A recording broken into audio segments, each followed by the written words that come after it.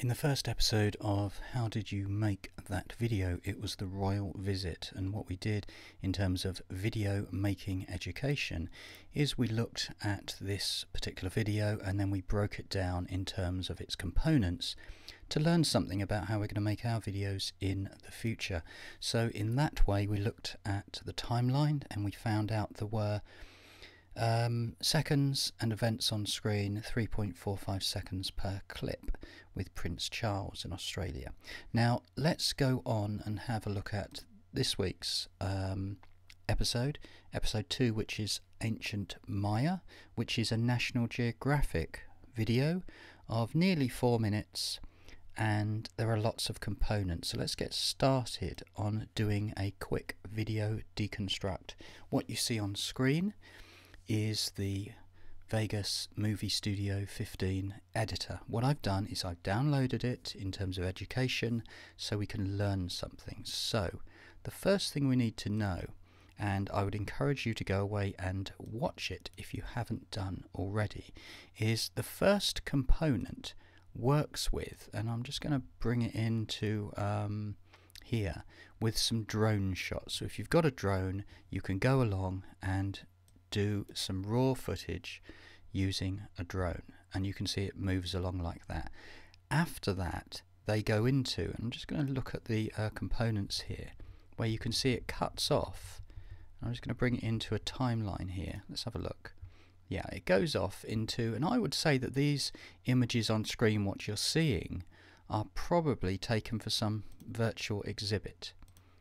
And then they go back to the drone and they introduce, and watch the way the animation is going on screen. Let me just bring that down a little bit bigger so you can see it. Frame by frame they build. I'll come to that in animation in a moment, of how we could do something very, very simple and easy using Google Drawings and a video editor. So after they build the slides and they're using drone footage again, they go on and they do something quite interesting with the way they build the slide to a grey grid, and then they build up a timeline. Now that timeline has got some really, really nice graphics. Now let's be fair about this. This is quite complicated and quite lengthy video making if you're going to do this. So don't expect you're going to build a graphic like this in 20 minutes or even an hour. You're probably going to take a good old piece of time. So that actual animation with slides and building takes about, bottom right of the screen, about 30 seconds to go through. And the way I've made the video together is to say that on the lower video line are simple things like videos and photos. You can see there is some ambient, in other words some fields and things. Then they go back in again and revisit another animation which takes quite a bit of time to deal with. In other words, to build. I would say, and this is a total guess, maybe Adobe After Effects. You could even make it in a video editor separately. Who knows? The point of it is that they've got one section of animation. They've got a second set of animation. Then they go into a small revisit, which is a third set. Excuse me, I was coughing. And then they go into a quite nice ending when it really comes to life with some photos and some real life footage. And then this is a big win really, is because right near the end they give you a sheet which is all about the National Geographic team that possibly made it. So the one that is quite interesting is, do you know what, I'm not going to name names, but if you go and investigate, shall we say, some of the production and things at the top, you can actually get down to finding these people on LinkedIn. Who knows, get hold of them, have a chat to them. So then it ends up with a bumper video at the end, which is pretty much nothing to do with Maya. It's just an advertisement, which is about 15 seconds long. So finishing up, there's two things. First is, when you look at these build animations, what I've done here, and I'm just going to dial in because I've made this using Google Drawings. And what I've done with Google Drawings, this is just a demonstration of how you can do it yourself. I've taken a general image from the web, which is the Colosseum here, and then what I've done is I've built in a standard slide when it builds. Actually muted that track. So in other words, we come in, let me just play it, and stop.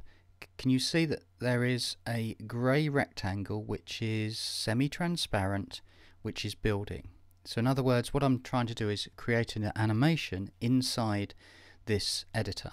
Then I can come along and build another second slide where it says history, and then I can come in and build another one which starts to build a small animation. My point is that if you want to do something very simple yourself, you can build something on a video timeline or in a video editor that has multiple tracks. So let me just play the animation. So what we've got is some transparent PNGs with a border, yellow text, some more yellow text, and then some more yellow text. Finished. Nothing complicated, took me literally less than 5 minutes to do. That's how you could do it yourself.